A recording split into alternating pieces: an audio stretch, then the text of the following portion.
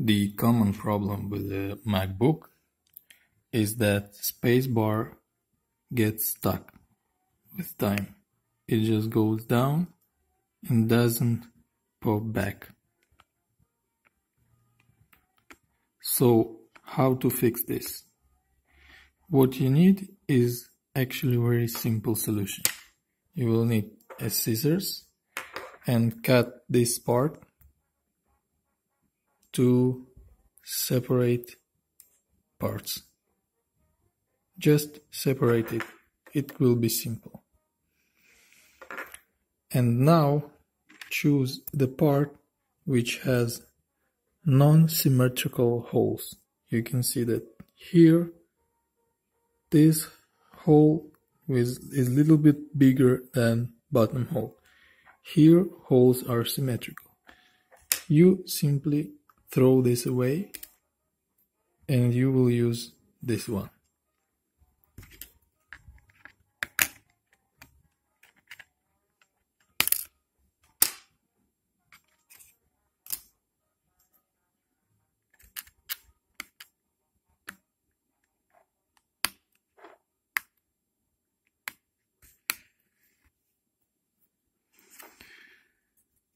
Now you will have to put your button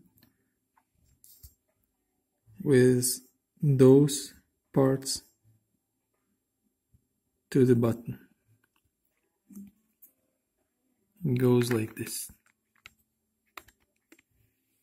You don't need to push, it will simply fit. And now you can see that it works and it jumps back. Really simple. And of course there will be side effect of this. Now button sits not really tight.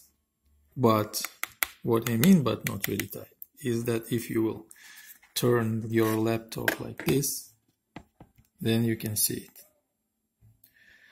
Theoretically, it even can accidentally jump out, but as soon as you use your laptop cover, it is safe. This solution works well, and actually I'm not sure that there is alternatives exist except replacing whole top. As you can see, I bought new button, but unfortunately it didn't help. It just stacks the same way as old one. Hopefully solution exists, and what you need to do is just separate white part and this will work. You don't need even to buy anything new.